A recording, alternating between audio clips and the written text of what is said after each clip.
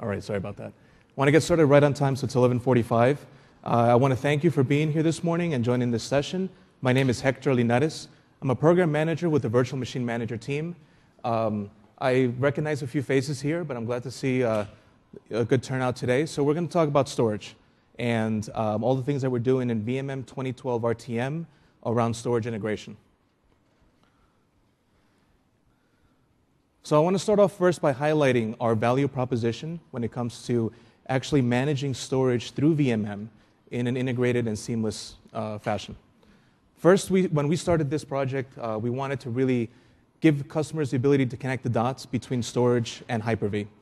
We wanted to give you the ability to provision storage on demand, reducing that friction of getting storage to your Hyper-V environment, getting storage to your virtual machines. And finally, we wanted to give you access to powerful storage automation across a large number of arrays, different APIs, but without having to learn each and every one of them. So you can build value add on top using Orchestrator, Service Manager, Operations Manager, the full System Center suite, and having that all in VMM PowerShell. And what I'll also cover today is how this is laying the foundation for our future investments as we look forward to our next release, which is part of the Windows 8 cycle. Again, ease of use is a common theme that we're looking at across the product, but definitely in storage automation. We want to give you breakthrough insight, not only in VMM, but other parts of System Center. And also continue to give you storage on your terms. Again, going with the private cloud theme, going with the private cloud principles of being able to have everything be done on demand when you need it, how you need it. All right, so I apologize for the interruption. Let me deal with Vijay's question here, and I will, all right, so he's got a small emergency. Say, Vijay, can this wait? I'm in the middle of something.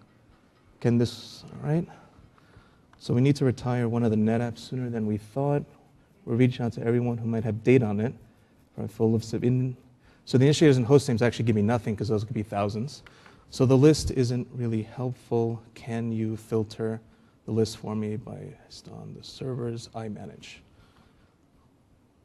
Of course not. So actually, you know what we can do? We can use VMM. So let's see if the array is managed by SMIS provider. So let's see, my management tool can discover storage arrays using SMIS. That would be helpful figuring out which hosts and VMs are impacted. All right, so let's do that right now. Let's actually see what's out there and see if we're impacted by this device going down.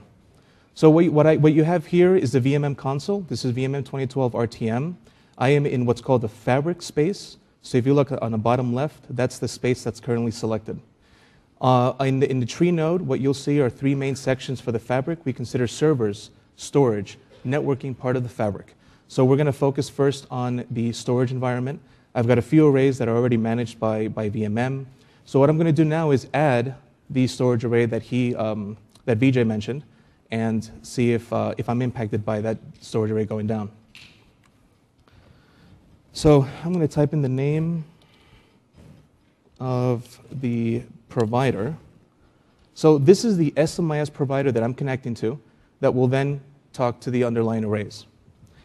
All right, and it's going to have what we call a run as account. That's how you connect to the provider. So it's got one array that's managed by this provider, and I'm going to bring in the pools under management. Now, what I do in this screen is select the pool, and then give it a classification.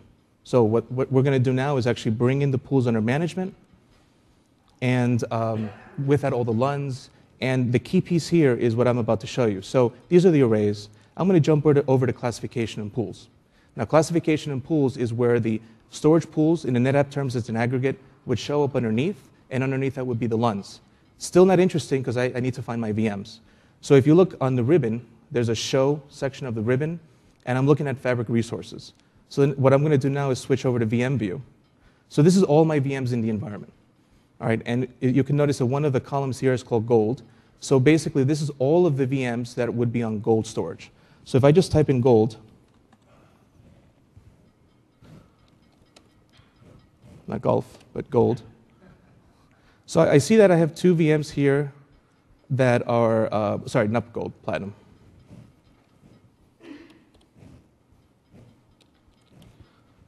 So I type in Platinum as the classification, and I just noticed that I have no VMs impacted by this storage array going down. All right, so one crisis averted.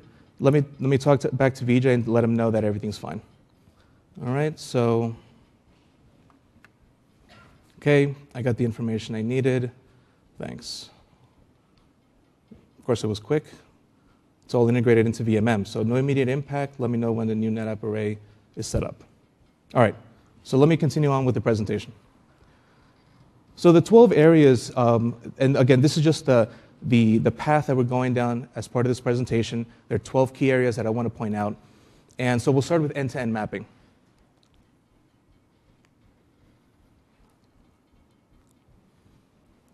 Now, going back to the list of value propositions we were talking about, what we're looking at here is that VMM is bringing storage in, not in the context of being a storage resource manager, but of being a storage management for Hyper-V. So what we do is we link together the array information that we get through SMIS, we link together with the agent information we get from Hyper-V. So in every Hyper-V box, for those that have already deployed VMM, we install an agent. That agent interrogates the host, and through our database, we're able to make all the connections. So what you saw me do before as part of the demo is basically VMM importing storage and then linking up where the VMs reside on that storage. So this actually comes as part of a customer pain point when we were going out and doing surveys, talking to different customers, is that there's really no visibility in storage. It really becomes tribal knowledge of having to understand how an array is connected to your Hyper-V host, more importantly, which of your VMs are actually connected to a particular array. So you can talk to different people, you can have Excel spreadsheets, you'll have Visio diagrams, you'll have all this information that as soon as you write it, it's already outdated, right? Because VMs migrate, things change. So you end up playing a game of Marco Polo, where you got storage guys telling you that I have storage on this side when your VM's on the other side, but you don't know how to actually get to that storage, right? So that's really what we bring together in VMM, in giving you that end-to-end path and being able to connect the dots, okay? Over time, we'll go from A, B, C, and D, and we'll fill in the middle. So A through Z, and the dots in the middle to help you make more sense of what is actually going on in between. So how do we do this? How do we actually get this going? So this is a small recap in history of what we've been doing since the first release of VMM up to the R2 architecture. So we first integrated with VDS hardware providers. How many actually have VDS hardware providers integrated with VMM? Okay, there's a few of you. So this is how we first got our glimpse into storage. And we did one feature with this, which was called SAN transfer, the ability to migrate a VM from one host to another using masking, unmasking, initiator, log on, log off, NPIV vport creation, deletion. So I don't know how many of you have had experience with that, but that's our first storage integration. And that was one part of it, of talking to the array. We got very minimal information. Really, a lot of the value came from the Hyper-V host. We integrate with the VDS software APIs for disk manager. When you load up Server Manager and you look up disk management, that's the service we're talking to. That gives us disks, volumes, LUN, all that information. We then interrogate the iSCSI initiator APIs to give us portals, iSCSI targets, more importantly, the IQN. All right, so we collect that data, we put it in our database. We then go into the FC HBI APIs. We get information like discovered target endpoints. We get worldwide name, worldwide port name for the actual HBAs. And in the case that you have an NPIV-enabled HBA, we actually get the V ports. So NPIV, for those that don't know, is N port ID virtualization, the ability to multiplex an HBA with multiple worldwide port names. And so we're actually able to get all those virtual ports, bring that back into VMM, and what we end up telling you is that this VM can be transferred from this location to this location without ever transferring over the network. So that investment continues in 2012. The architecture changes in that we introduced a new service called the Storage Management Service. This service is actually what gives us access to the SMIS providers. And this is the first time that we're actually integrating, this is the first release of VMM, where we're actually integrating with storage via SMIS. So everything else stays the same. That we didn't have to change, just fix a few things here and there. But that's what actually drops us down to the lower box. So let's look at that component. So This storage management service is something that we developed proprietary to the VMM team, and we'll never ship it out of box. It's not meant to be used by other by partners or even within System Center. We built it solely for VMM. This service is what actually gives us a WMI interface that we can talk to. So we actually talk to already an abstracted interface. And underneath the covers, it's got a module that talks SymXML down to the providers. So the protocol that we're using that this service is using is called SymXML. And the providers are SMIS-based SAN providers, and those are the ones that actually talk to the arrays. The key piece to note here is that VMM is multiple layers removed from the actual array. Now, that does not mean that it replaces existing storage management tools. So if you have a storage administrator creating LUNs and doing all sorts of stuff on his own, that's fine. We'll bring in that information when we refresh the provider. Right? So we actually coexist with this environment, and key piece to note is that that service has a cache. So we don't have to always be polling heavily to get all the data. It does keep a cache. Any operation done through us, through VMM, will update the cache immediately. So if you create 100 LUNs through VMM, 100 LUNs are in the cache.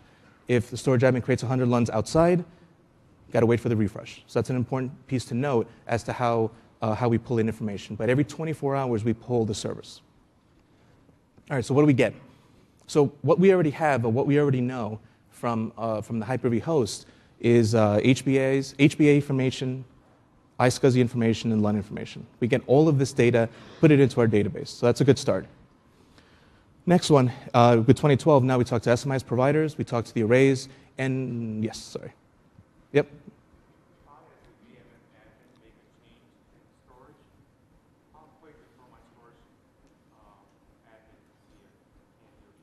So the question is, if you make a change in VMM, how fast will it take for the storage admin to see it?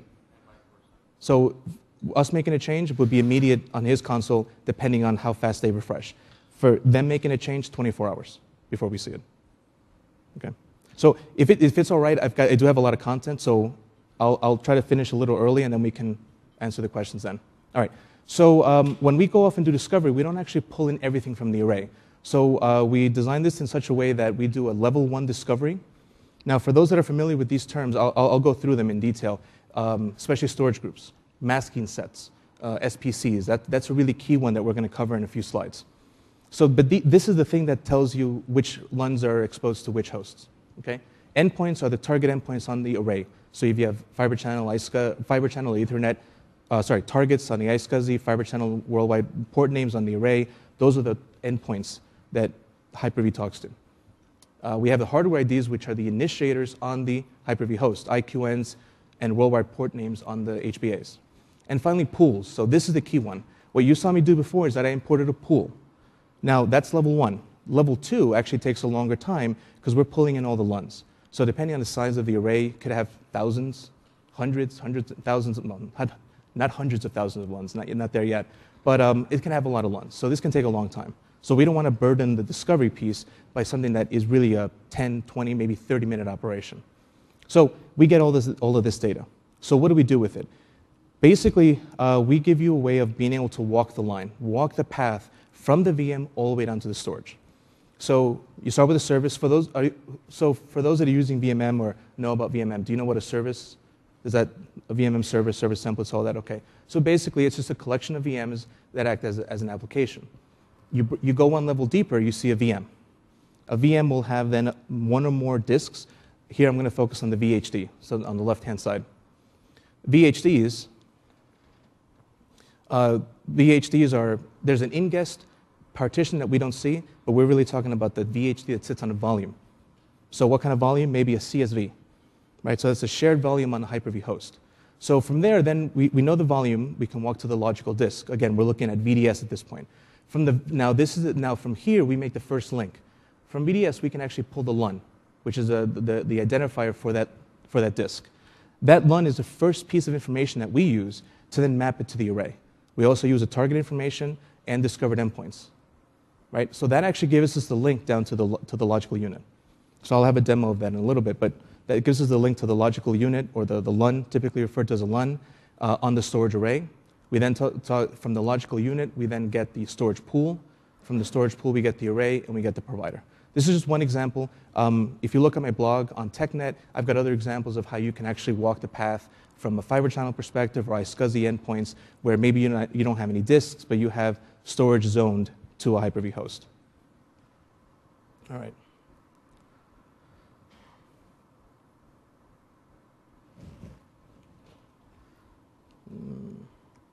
Okay. So storage classification. So when I imported the pool, I gave it a classification called Platinum. This is it's just metadata that you create in VMM. It's not a construct coming from the storage array. But basically what we want to show here is how you express storage. If you express storage as in terms of speed or an SLA or some guarantees, we want to give you the ability to express that so that when you deploy a VM, you're deploying a VM to gold, silver, bronze. I've heard the term cheap and deep. Right? If you have an application that writes a lot of data that you don't really care about getting constantly, that just needs to be stored. So there's different ways of expressing that. That's the piece that we want to expose up to the templates. In the same way that we have logical network abstractions, that's what you connect to. So when you deploy a VM in New York to gold and a VM in Japan to gold, you can make sure that it's being deployed to gold. There's no guessing game involved. So what is a pool? If you're using an EVA, they're called disk groups. If you're using a NetApp filer, NetApp device, it's called an aggregate. Aggregates then have volumes, volumes then have LUNs. In the symmetrics, you're looking at, these are called pools and symmetrics. All right, so each console will have a different name, but I just want to give you some examples here of what I'm referring to when I say pool. All right, so what it means to you is that you can actually make sense of what the underlying pool or the guarantees of the pool for your end customer. So when you start deploying private clouds, the customer doesn't have to know about the array. They don't have to know about the specifics. They just have to know that you've allocated to their cloud a gold storage, silver storage, and they know the chargeback behind that. Maybe gold storage is charged back at $5 or $25 a gig, or whatever the chargeback model is. All right, so I got another little emergency to deal with here. So VJ says he has the new array ready. Okay, excellent. Did you create the LUNs I need? No, I haven't had time to production issues, darn. All right, so he hasn't created the LUNs that I need. So you know what? Let's just do it ourselves. So no worries, I can unblock myself by using VMM. I just need the SMI's provider info. Okay, provider sent to you with all details. All right, so let's actually do that right now. So in this example, I've got a host H01, which I've provisioned, and it's a part of a cluster, and it has no storage yet. I'm going to connect via iSCSI in this case. So I've got no portals. For those that are familiar with the iSCSI initiator properties, there's targets that you have to log into. There's portals that give you the list of targets that are on the iSCSI array, and you get to pick a favorite target. So the point here is that you have to create a session from your Hyper-V host to the array. So what I'm going to do is actually provision that or onboard that array from VMM. So I'm going to click. So I click on Fabric in my server space, in my server list. I've got cluster 3, and I've got host 01. So I'm going to right-click on that host, drop down to the properties. So on the left-hand side, you've got a storage tab. I'm going to click on that. So I've got one disk. That's all I have right now. And as you can see, we can list also. We know based on the initiators logged onto the targets or the zoning information, we know which arrays, if they're managed by us, this host can see. Right now, it doesn't see anything. So I'm actually going to add the array. So I have the array under management. Right now, I have no arrays under management. So in this list, I want to see a particular filer called FS2040. So I'm going to cancel out of this. I'm going to drop down back to storage. I'm going to go to providers. So on the top right of the ribbon, I've got what's called add resources. I'm going to go through the same wizard I went before.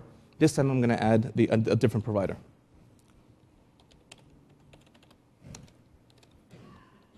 So I give it a computer. I give it either the FQDN or NetBIOS name or IP address. In this case, I'm not going to use an SSL connection. Not recommended, but for the purposes of this demo, I'll just keep it simple. And I'm going to give it the account that's going to log into this provider. So this part you've seen before. And so what this operation will give me is a list of arrays managed by that provider.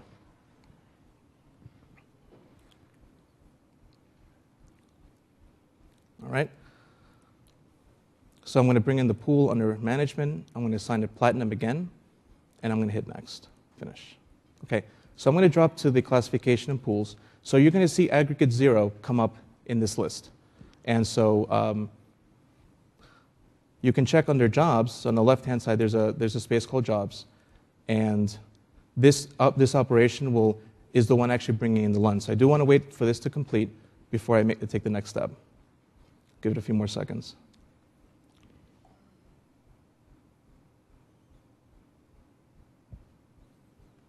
Always the problem with running a live demo. So there we go. So I'm going to click back on the fabric space on the bottom left. I've got aggregate 0 imported, and I've got my list of LUNs. Right, so it's got a whole list that's already been pre-created. I don't need to really deal with those right now. So I'm going to go back to servers. Now what I'm going to do now is actually allocate storage to the host group where that host exists. Allocation is a way of telling the servers or the administrators which pools they should provision storage from. And in the case where you don't want to provision storage on demand, maybe if you pre-create all your 150 gig LUNs, you can actually allocate LUNs individually. So I'm going to right-click on all hosts. I'm going to go to properties. On the left-hand side, you have another storage tab. This is where you allocate storage. At this point, I'm not unmasking. I'm not taking any array side operation. This is just metadata in VMM. So I'm going to allocate a storage pool. In this case, I'm going to take aggregate 0, which is the one I just imported. I'm going to click add. From there, I'm going to click OK.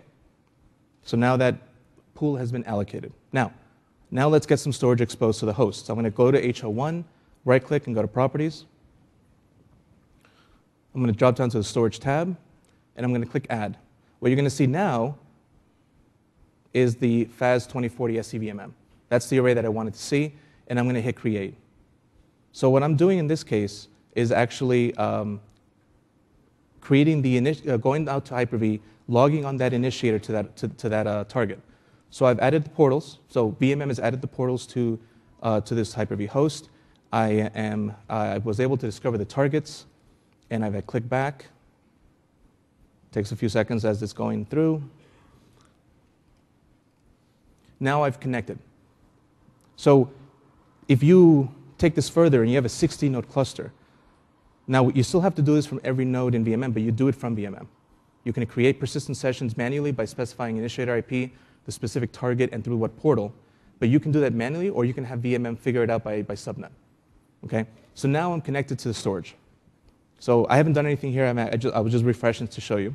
So I'm going to click back on VMM.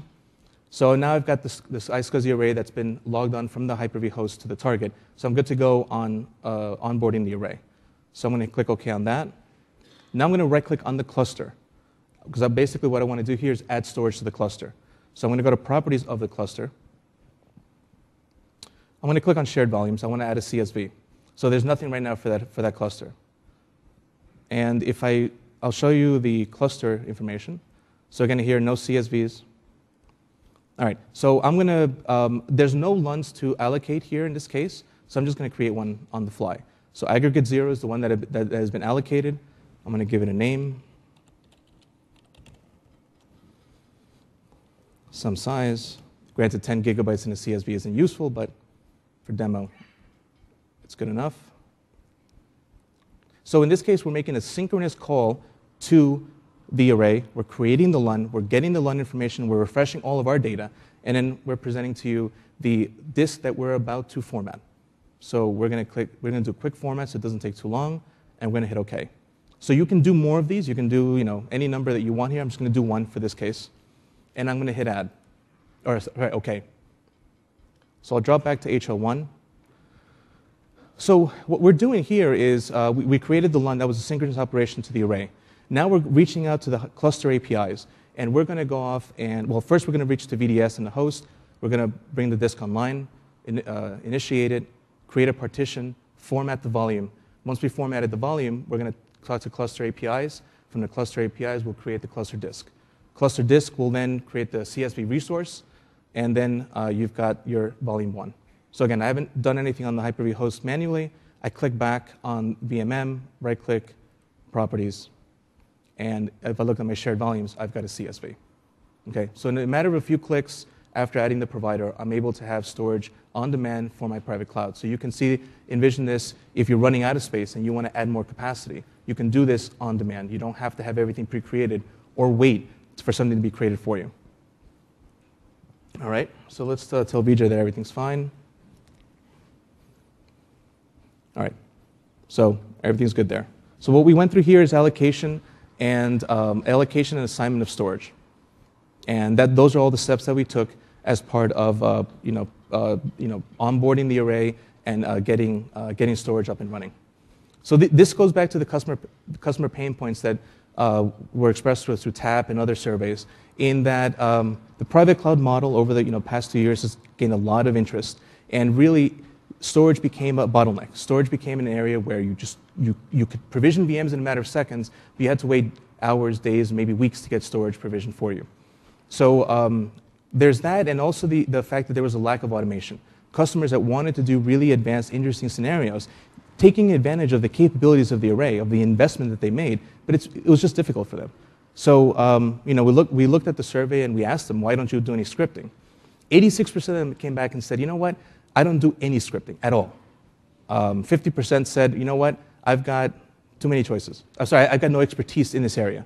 I simply don't know how to program against all these APIs. I don't have the bandwidth. I'm too busy with my own issues of dealing with the environment, applications, and everything else. The other half said, you know what, I might have the expertise, I just have too many APIs. I can spend months doing one call to create LUN across all my arrays, or I spent the same time doing it for one array, and now I have an inconsistent environment where I'm doing automation for one, but not many. The 14%, the brave 14% that came back and said, we're doing automation, it's to do this. The majority did not want the human error element to be a part of storage provisioning. Right? So there was also a higher category of customers that were doing advanced operations, but that's really what we want to bring forward and say, you know what, you can do that as well. You can do that as well through VMM. So I showed you allocation of storage. This really, from the host group perspective, when you combine these, we're really looking at assigned and unassigned storage. Again, since VMM knows what masking sets, what storage groups are out there, we know what LUNs have been exposed, we can actually tell you what's been assigned and what hasn't been assigned. We can even tell you that for hosts we don't manage. We can't give you the deep details of a SQL cluster or anything, but we can tell you this LUN is already assigned. So we won't try to trample on top of that and assign it unnecessarily or by accident. All right? Okay, so when you need storage, you can start with the storage pool. You can create a new LUN, like I did, and maybe populate it with a VHD. You can even create snapshots. Snapshots in this case, are read-write snapshots, not for the purposes of backup. Another thing you can do is you can create a clone or replica. This is something that actually gets hydrated on the array side, takes some time, and then at the end of that operation, you've got a full peer of the original LUN with no parent-child relationship. And from that, you can assign that. You can make it a CSV, or if you want, create other snapshots. But we take it a step further. It's not just the array side operations. When you create the LUN, maybe create the snapshot, we'll go to the Hyper-V, bring in a disk, bring up the volume, and show the storage and maybe use it for a VM creation. Maybe you want to pass through disk to your VM, create the LUN, unmask it to the host or cluster, and then just directly, when you go to Hyper-V API, VMM API, UI, assign a pass-through disk, physical disk 5 or 6. Maybe you have storage, like a cluster like I did before. Create the CSVs, unmask them to the cluster, we bring up the volume, and we do all the cluster side work.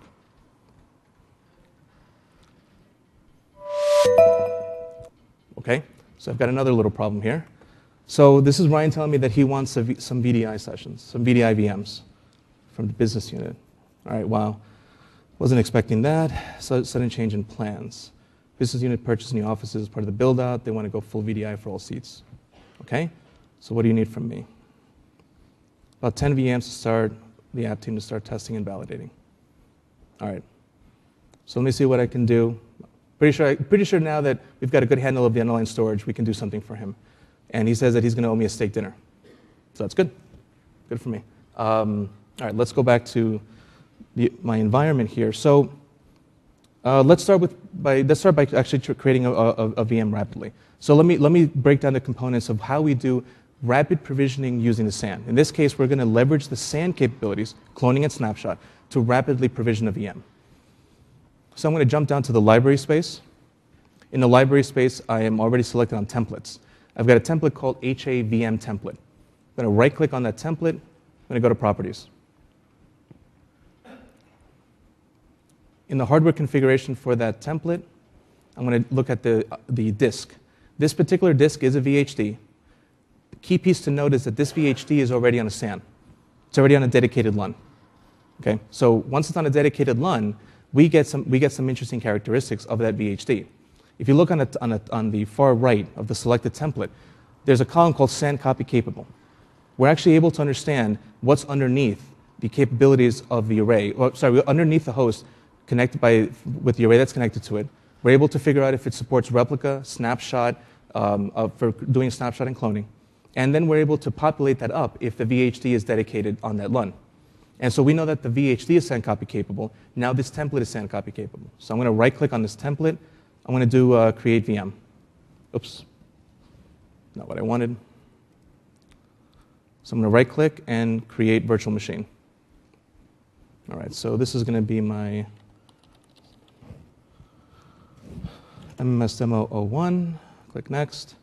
For now, I'm going to leave the defaults. Key piece to note is that we're still talking about the same VHD on that library.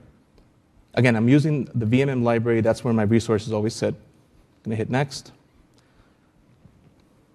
Now, like I mentioned before with classification and our placement engine has been enhanced to understand when you need to deploy to storage. It can tell you when you want gold storage. It'll find you gold storage. In this case, it understands that you want to rapidly provision a VM.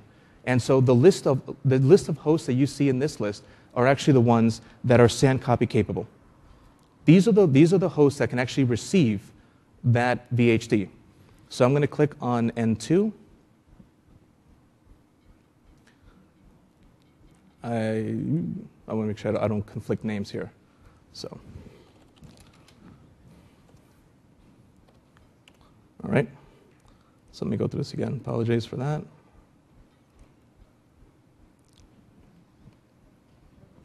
All right. So I'm going to pick N2 and hit next. So in this case, I'm provisioning to a cluster.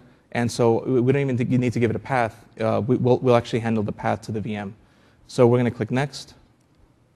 And I'm not going to connect it to any networks right now. And I'll continue with the script, with the wizard. All right. So now I'm creating the VM. And so I want to drop to N2. So what you're going to see here, I already have a VM called 01 that's been pre-created. So in the same way that we were able to do all the clustering resources and everything else when we onboarded the array and created a LUN, we'll do the same thing for VM creation. So in this case, it was an HA VM template, highly available VM template, which means that on a cluster, we'll create it with all the cluster resources attached to it. So right now, we're creating the LUN, we're unmasking it to the particular host. When we unmask it, we'll go off and do all the cluster operations.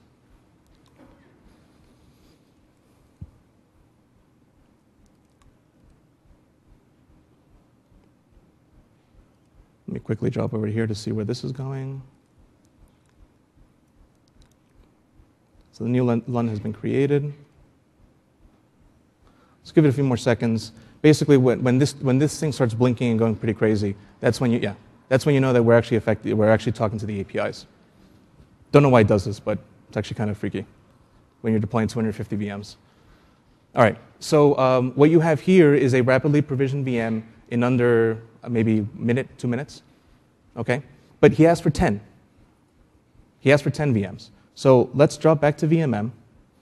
And so this will continue. Let me drop out of this.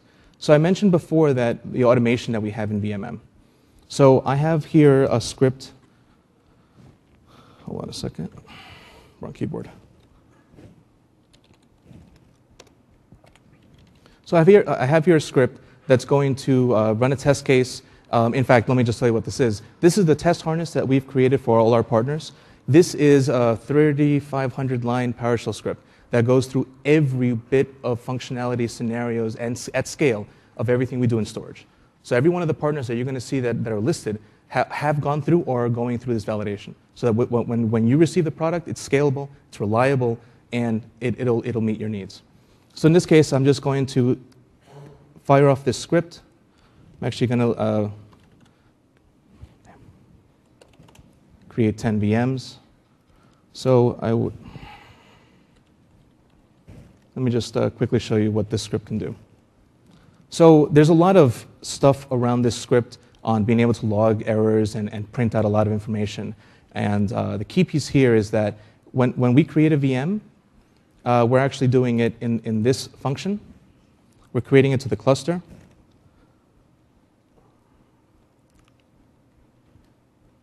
And there we go. So that function itself looks like a little bit like this. So I had to make the script big. I hope everybody can see it, but it does require me to scroll a little bit. Basically, we are getting the template. We're validating the template. And we're making sure that the template is highly available because we're going to a cluster. And then we can do this for multiple nodes. In this case, we'll do it for one because there's only one in the cluster. And we'll get the host object. For those that are familiar with commandlets in VMM, I'm using underneath. There's more commandlets underneath, like get scvm host, get scvm cluster, get scvm, get sctemplate, and really the meat of this is when we drop into this what's called a VM configuration. So VM configuration is a new object introduced into VMM, and this allows us to actually specialize the deployment of the VM. And so we get to specify computer name that it's going to go to. Placement actually uses to fill in a bunch of variables, a lot of data. The key one here is on the virtual disk configurations. If I scroll all the way to the right, we have a deployment option called use SAN. There's use SAN, use network, and use existing disk on target. Right? In this case, we're directing VMM to say use the SAN for this provisioning. All right, so I'm going to pop out of this, and basically what this script will then do is just loop through 10 times, and we'll do this in parallel. All right, so I'm going to hit run. So now this is executing. So let me drop out of this, go back to the VM view.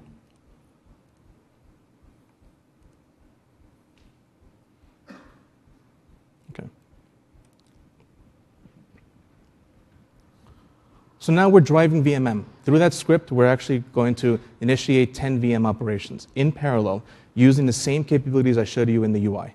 Right? We're going to rapidly provision a VM. We're going to use the SAN for that. And it really depends on the capabilities of the SAN. If it's really efficient at creating snapshots where no new data is required, then you basically have a very efficient deployment of VMs.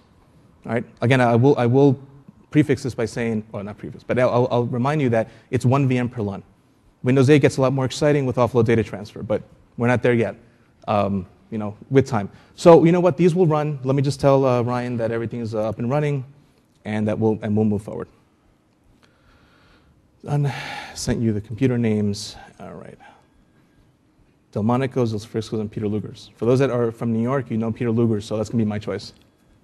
All right. So rapid provisioning. SAN-based creation of VMs using snapshot and clones. Again, this is not sublun cloning. I get the question every time, is this sublun cloning? Unfortunately not. We need platform support for that, so that's part of Windows 8. So I would suggest that you look at Windows Server 2012, look up the documentation on offloaded data transfer. That's the capability that's going to give us offload data transfer, but not in VMM 2012 RTM. Okay? We can do VM creation to hosts and clusters, and this one's interesting because we actually have customers that do a lot of ephemeral VMs using SAN-based provisioning, where they don't do it to a cluster. For those that have actually automated at scale with clustering, VDS gets a little sensitive when you expose 100, 200, 300 LUNs to a particular host. So especially in clustering, it just can't handle that many LUNs. So what they do is actually break up the cluster into maybe 2 nodes or single nodes. So there's a team out inside of Microsoft called Agile Labs. They have hundreds of hosts with 3 EMC arrays, and they provision thousands of VMs a week using this capability.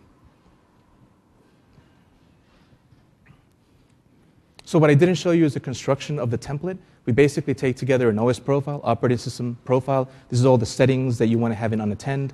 The hardware profile that gives you CPU, memory, and the disk. And finally, again, we're doing the discovery underneath. So we know that this particular VHD is SAN copy capable. Run that through the VM template, and you have a SAN copy capable template. Through placement and the new VM wizard, we pick a host. And as part of new VM provisioning, underneath, we go and talk to the array. That's an operation that happens in real time.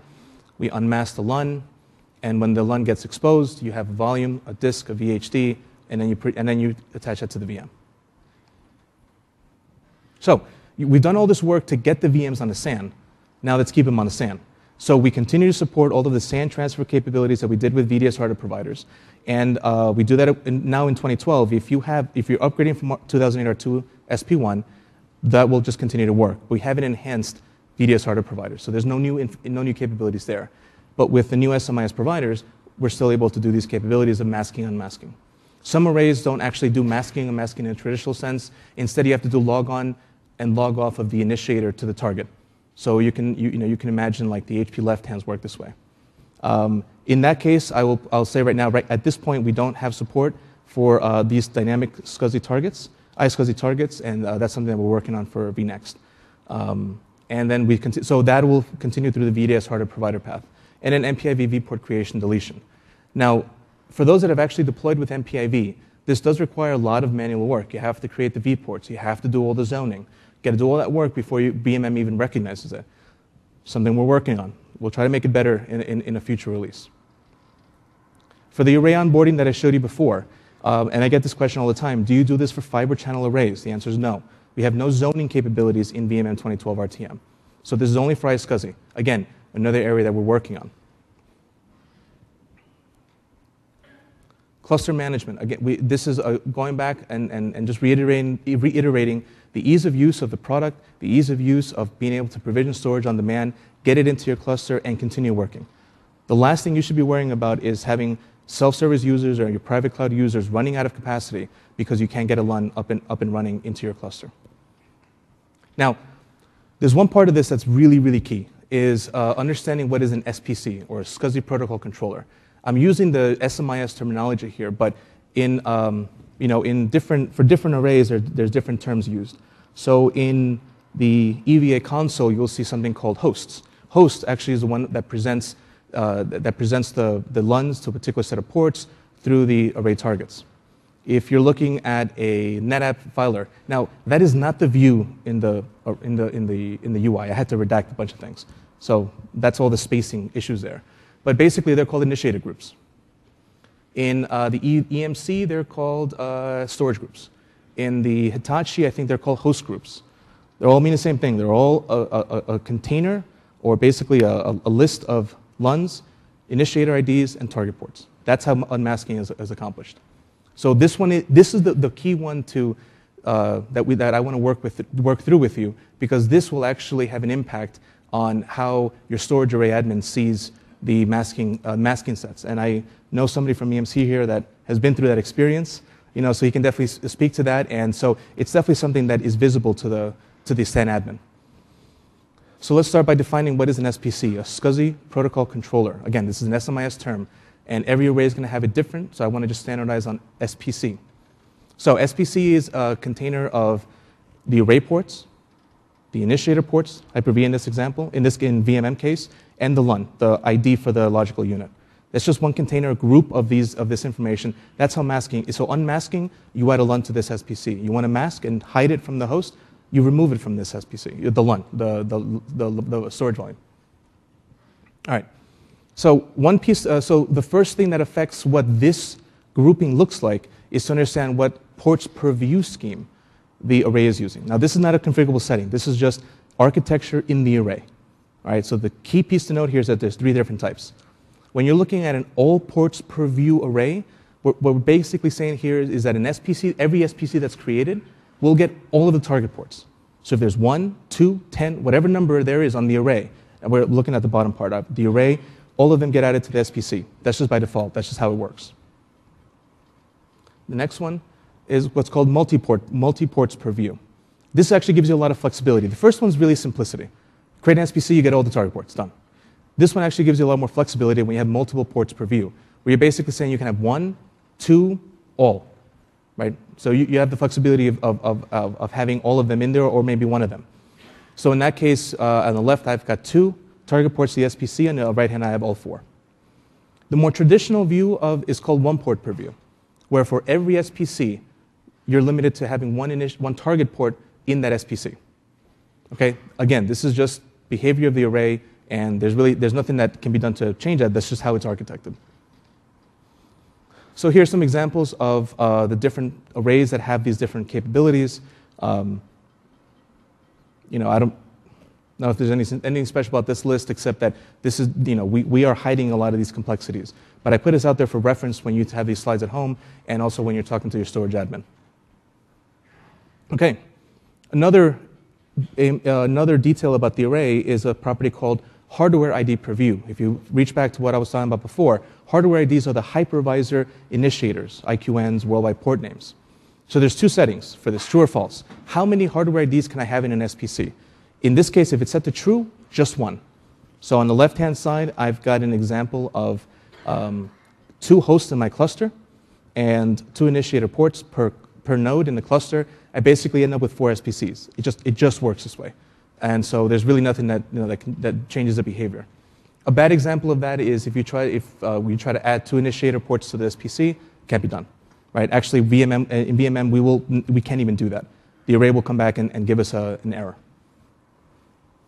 So if it's set to false, you have the most flexibility, because you can add all of the initiator ports from the entire cluster into that SPC, or you can have 1. Right? You have the flexibility. So this is the list of arrays. And again, for reference purposes, think of the 1 hardware ID per view when it's true as a more traditional approach. And where you have flexibility, you've got the other list of arrays. Okay.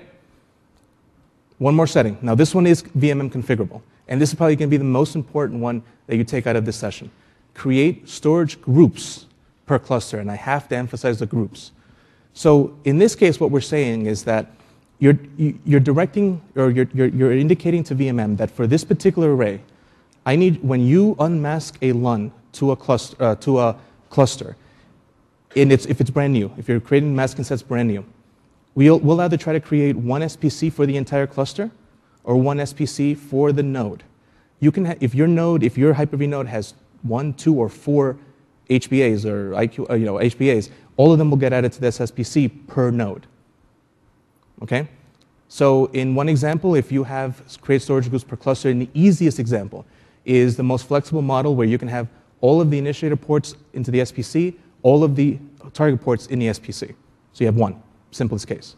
Another one would be if you turn it off, you say false, I want to create storage groups per node. Then we will create 2 SPCs and add all the initiators per SPC. Now this is where it gets interesting. When you throw in, okay, sorry, before we get into the compounding complexities. So one thing to note here, that if you're doing 1 hardware ID, create storage groups per cluster, there are some arrays that are very good and very highly available, and so they do a lot of pre-checks and checks when you do an active operation on the array. So they'll take a long time to do masking, unmasking. When you do this at scale, certain jobs will time out. And this is just a function of how we're working with the array running at scale. So that's one of those cases where you actually want to turn this so that you create a storage group per cluster, not per node. Some other arrays are really fast at these operations, and so you have the flexibility of both. I think in beta timeframe, we had only certified this on 1 array just because that's the amount of testing we could do. At this point, it is not array specific. It's not for this particular one. It's really going to be part of the best practices that I'll talk about that all the partners are producing. Okay, so this is a lookup table of when you throw in all the complexities of ports per view and hardware ID per view. Okay, so it's a lookup table that's not that interesting. Let's actually put it into a diagram. So we'll start from the easiest case, where you have multi-port per view or all ports per view. 1 hardware ID per view is false. That means I can have multiple initiators for this SPC. So in this case, if I have storage groups per cluster, I have 1. Simplest case. Right? If I set it to false, where I want to create storage groups per node, I'll have 2. Again, really flexible. and really simple to. So if you have a 16-node cluster, you'll have 16 SPCs. If it's false, if it's true, you'll have one, irrespective of the size. So when you start thinking about Windows Server 2008 and the large cluster sizes, you'll see that obviously the left-hand side is a lot more interesting because it's really easy to implement. Okay. Now let's change a little bit and say, well, one hardware ID, one port per view is the array, so one target per SPC. But I want to create storage groups per cluster. So as you can see here, the difference is that I have to create 2 SPCs because I am actually forced to by the array. But the setting is still true because I'm actually creating 2 of these and I have the box around it for the cluster, right? So that is a distinction here. Once you turn on one port per view, still with one hardware ID per view is false. All right, so these are the 2 differences. When I turn off storage groups per cluster and I want to be per node, I'm basically multiplying. So I'm creating 2 per node. So now I'll have 4. If you have a 16-node cluster, 32, right? Okay. Let's go through another variation. Multi or all ports per view with one hardware ID per view is true. That means that each SPC can only have one hardware ID from the Hyper-V side. In this case, the problem is reversed. Because of the initiators, I am actually forced to create 2 SPCs per node. So I'll have 4. In the 16-node cluster case, I'll have 32. In the 64-node cluster case, I'll have 128. Okay? But still from the array side, I can add all the ports. So I'm okay there. Really what's not multiplying it is the initiator side. Now, in this case, setting storage groups per cluster per node doesn't matter. Has no bearing on this because this is always going to be how this has to work. So let's take the most complex example, or actually the one that blows up the number of SPCs, is if you have one hardware ID per view, where I have one target per SPC, and, one port per view where I have one target per SPC, and one hardware ID per view is true. Right now, I can have only one combination of one target to one initiator, one SPC. This is a 2-node cluster with 4 initiators. I've got 8 SPCs. 16-node cluster, 2 initiators per node. Do the math, right? Again, this is good. This is really important to know when you start your conversations with your storage admins, because this is the kind of details that they're going to get into, because they understand all this. They understand the all ports per view, how masking sets work, and everything else. So this is the kind of language that when you start expressing your scenarios to them, they're not going to understand rapid provisioning using the SAM.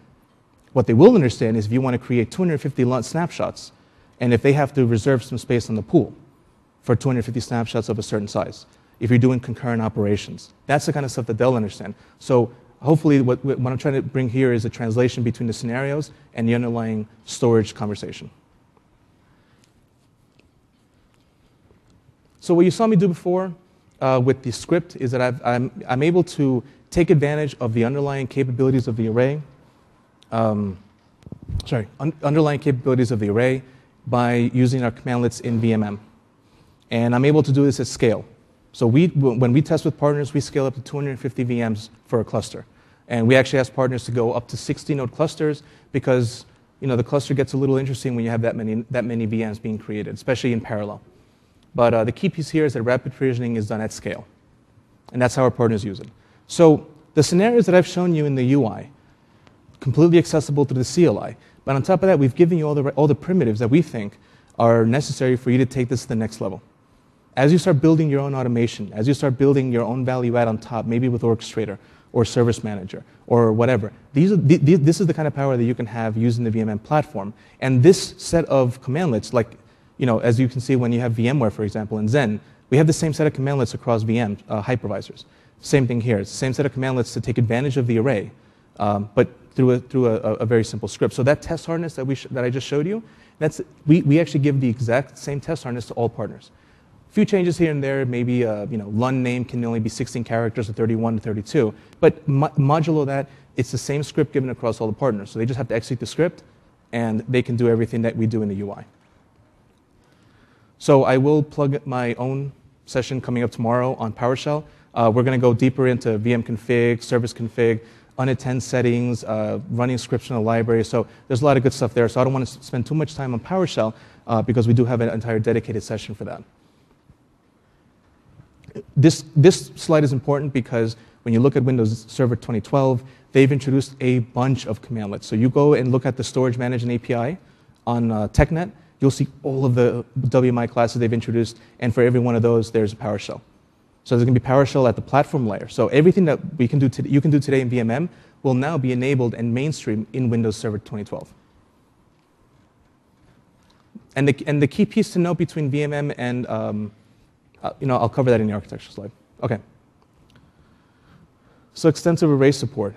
We've been working with partners for the past, I would say, 2.5 years on getting SMIS support up and running.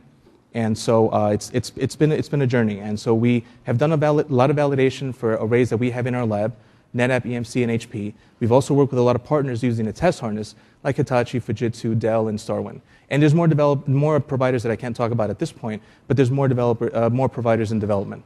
And so this has been an excellent partnership with working with partners in being able to do this and do this in a way that will meet the private cloud needs.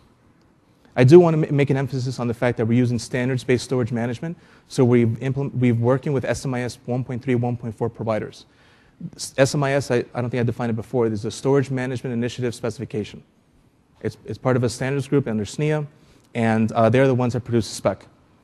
All right, so every partner that we're working with, if they have a 1.3, 1.4 provider, we work with them, we try to figure out if it meets our needs, and then we go through that iterative process. We've been attending so VMM team has been attending the Plug Fest at Colorado Springs for the past 1.5 years. I think we've been at the last 8 or 9. And so that's a great opportunity that we've had to work with partners directly, where we all sit in a big room and we just work out the spec, we work out the implementation, we work through our scenarios, and we actually come out after 4 days, we get a lot done. And one of the biggest accomplishments that we have is that we're able to actually affect the spec.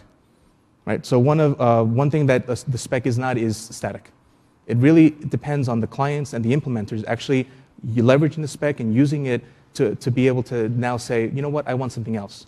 So we're adding we're adding to the profiles, we're adding properties, and we're doing this especially in Windows 8. So, I keep saying Server 2012, can't really speak to it, but there's a lot of new things coming out in 2012. Validation. So that test harness, like I mentioned before, is available to all partners. They do this so they can test functionality at scale. And we're actually working with all these partners as well to produce the best practices document. Now, the purpose of that document is so that when you get it in your hands, and IBM XIV is the first one to produce a document like this. When you get this in your hands, what we want to make sure is that you can deploy the exact same configuration, get the exact same results, so that there is no guessing work. There's no chance that you're finding a bug for us. That's the last thing we want you to do. So if you've seen my presentation before, we had a smaller list of supported providers, and so the list has grown, and this is not the complete list. Okay? What I do want to hear from you guys is what's not on this list. Maybe some I can confirm if they're working with us or not. Others, I just want to hear the name, and maybe some of them I think are actually at this conference, so I've already had a few emails back and forth. Yes?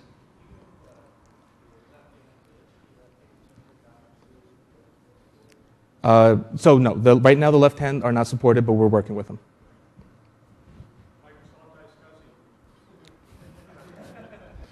I wish I could just get away from that question. Unfortunately, no. We're working with the team as well. We're deeply engaged with them. I totally understand. It doesn't look good. I understand that. But at this point, no support in 2012, RTM. Yes? EqualLogic. We are working with Dell, but at this point, it's not on the list. Yep. Yes. My customers will think they have a pretty heterogeneous lab running, so you're telling me with one of these SMIS providers, they all have to running common code base. So the question is, if with multiple arrays in the environment, can I use a common code base to work against all of these providers? The answer is yes. And that's what we've proven time and time again with the test harness and our UI and all of the validation and testing we've done with the PlugFest. Yep.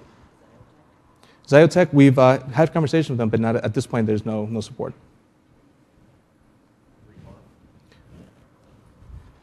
Yeah, 3 parts in the list. Yeah, so obviously I had to put in the model numbers, but I also put the branded name as well. Okay, yes. So the P6000 has been rebranded as the EVA. So we've tested on the 8400 and a few others. So yes, yes, definitely.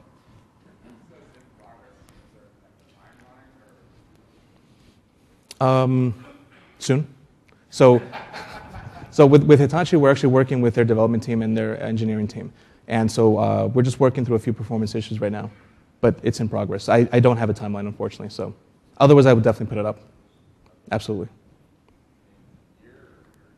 Less, definitely less.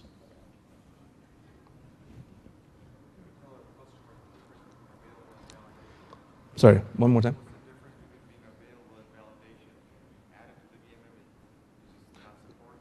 So the question here is, what's the difference between having an available provider and having one that's validated? So what we found over the past for the while that we've been working with SMIS is that until VMM came along and actually started stressing and working with these providers, they were missing a few things that we needed, right? And so we can't just if we can't say right now that if you have an SMIS provider, it just works.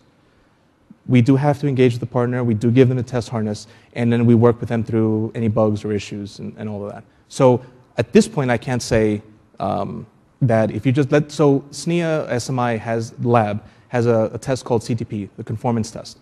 And at this point, there is no test that covers all of the VMM scenarios, right? So we're working with SMI. Actually, they're in booth 607 at PlugFest, at MMS this week. And we're working with them to see how we can get CTP up to a point where if we just say if the partner passes CTP, whatever version, then at least base functionality will work. Scale is a different story. They still have to come through us because the CTP test won't test at scale the way we do. But at least functionality, I want to get it to that point. So yes, but not today. We have to work with them engaged hand in hand. Yep.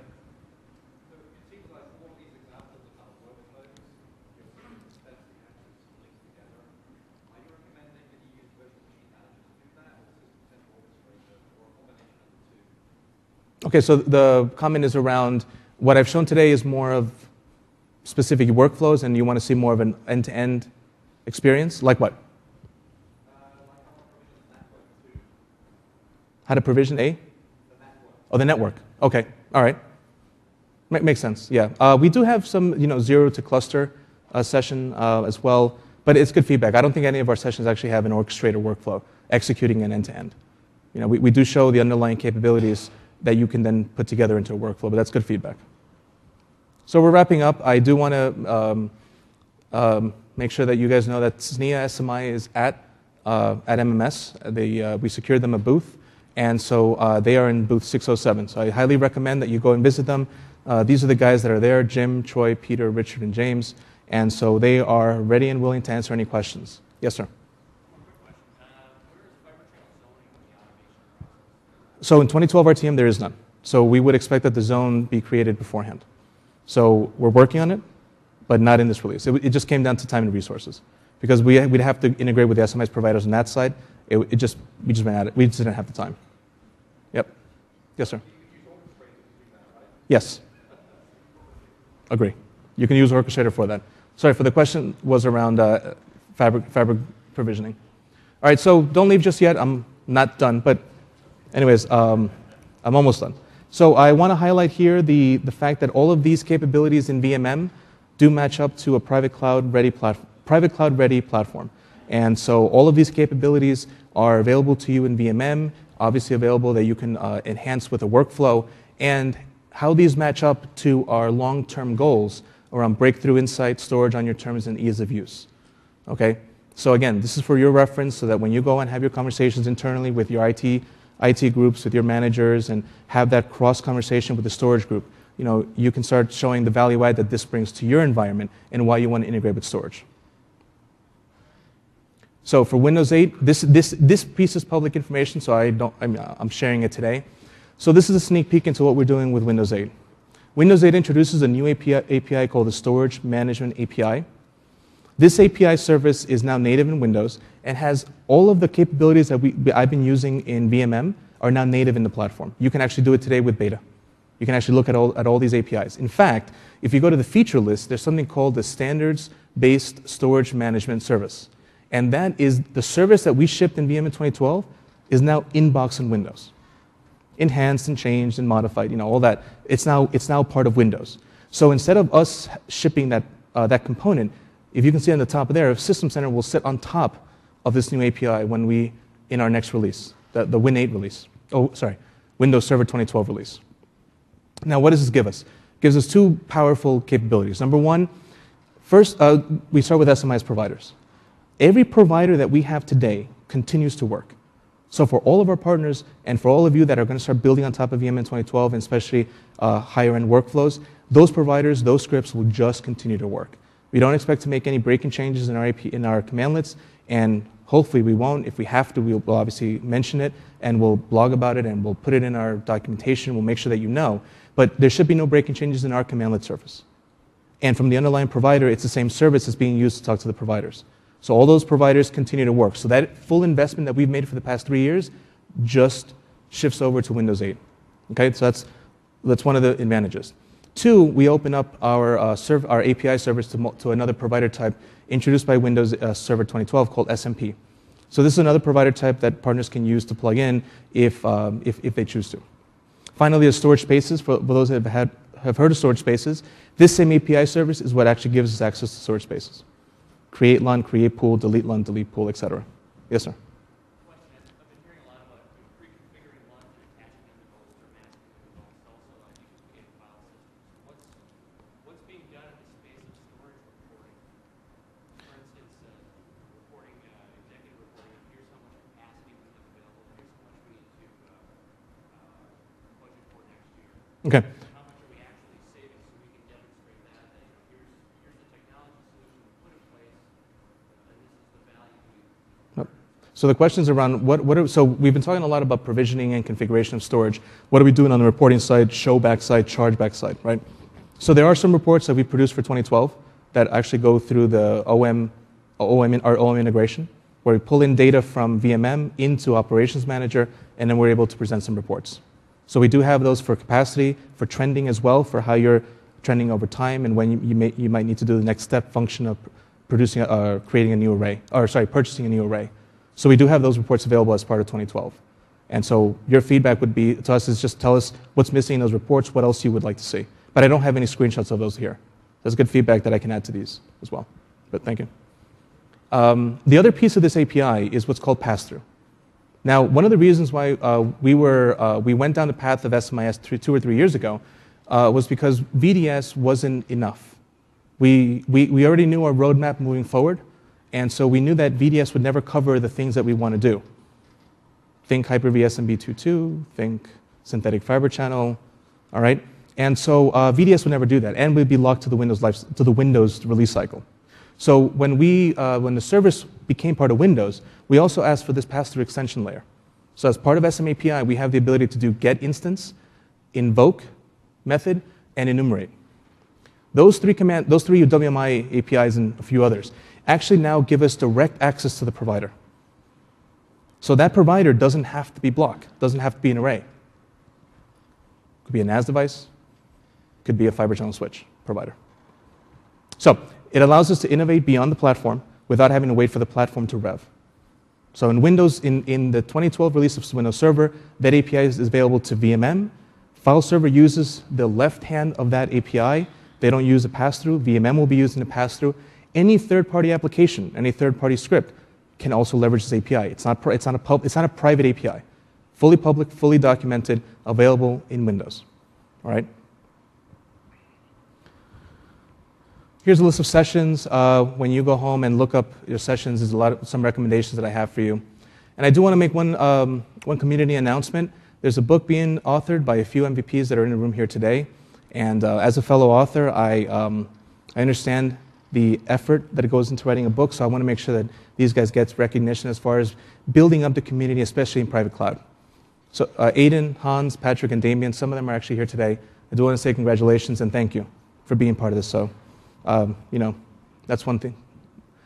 So I want to make sure that you guys fill out your surveys, your session evaluation, and everything's going to be accessed online and available online.